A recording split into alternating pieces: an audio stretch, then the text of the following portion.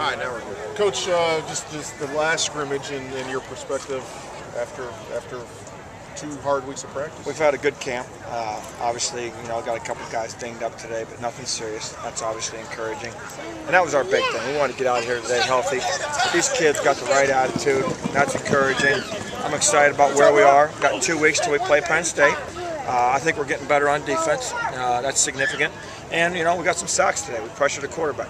When we don't pressure the quarterback, we throw the ball. When we pressure the quarterback, it puts us in 3rd and long, and play behind the chains. And we're not a good enough offense to play behind the chains. Was there enough improvement on the defensive side for you to walk away feeling? I feel better.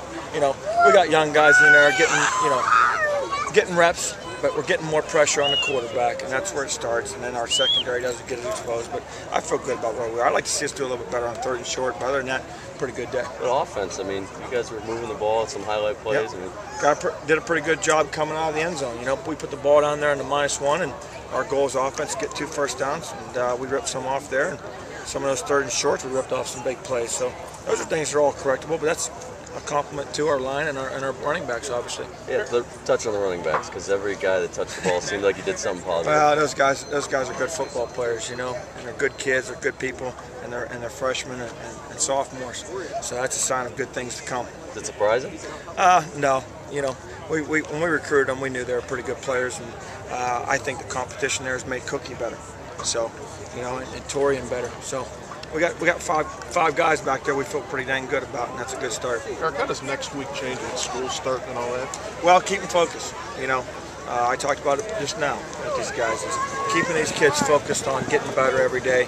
We got to have a good week of practice because there's some things we got to shore up. We're getting into Penn State. Obviously, we're going to get in the scouting report, start simulating Penn State, so we can be ready to play. And then, we have to talk about the emotions of this game. They're going to be sky high. I anticipate them being sky high, and you can almost be too high 3 hours before a game, and then you're already fatigued before the ball even kicks off. So there's a preparation that needs to take place, and that's something we'll have to talk about when the time's right. When you say changes need, the changes you need to make or the things you need to work on, what are those things? Well, we still had some missed tackles. We need to be better on 3rd and short. Offensively, we need to be better on 3rd and long. Special teams, we're trying to continue to shore those things up. Punting game looked good today. Kickoff return looked good today. Punt return a little bit disappointed in, and we'll tweak that tomorrow and make some final decisions. 2 weeks ago, you said you hope to get through the summer camp, stronger where you want to be. Do you feel that's where you are now? I would obviously like to be a little bit better, but I feel good about where we are. I feel good about where we're headed, and it's going to be interesting to see how we line up and match up. Positions are solidified? Getting pretty close.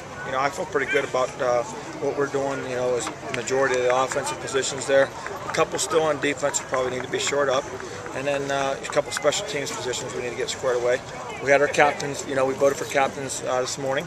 So we got Torrance Nicholson, Brady and Ross. On offense, we got Rodemeyer and Barnes. You couldn't select 4 better guys to represent our football team. And I told them today that leading this football team is a 24-hour job. You don't just lead them out here at practice. You just don't lead them in the games. You need to lead them off the field and make sure we're doing all the right things we need to do so we can be the football team that everyone expects us to be. When you look at this camp, who are maybe the 3 or 4 guys you said they defined this camp, they had the best camp? I think, Ross had a great camp. Dominic Barnes had an outstanding camp. I think Kurt Hess did some good things. At first he was a little bit shaky there. I think he was feeling the pressure, but stepped up and did some good things. Those are probably the 3 guys of the returners right there that significantly stepped up. Meadows stepped up. He did some better things there. So I feel a little bit better about some of those guys. And, we're a work in progress, but we're gonna make it happen. Is Nige getting better every day? Yes. He had a good 2-minute drill there, bringing the ball down the field, and it's a comfort zone. He's just not quite sure of exactly everything we're throwing out at one time. The defense is doing a lot of things to give them different looks, but in order to be successful out here, you got to be able to play fast, and you don't have time to think when the ball snaps. This safety goes there, we go here. It's got to be like that, and it's not there right now. But those other guys have had a spring ball ahead of them. Is it safe to say, Kurt, that won the job? Yeah, Kurt will be our guy, and if he starts struggling, we'll put Knetz in there. But I feel good about those guys. If we started Knetz, I'd feel good about that too. But right now, we'll give Kurt the hand off and see what happens. Cook will be starting up there, and he knows he's got some guys behind him that he needs to take care of the football and run the ball north and south. And I like dancing a little bit, but you better be dancing in the end zone. Thanks, Coach.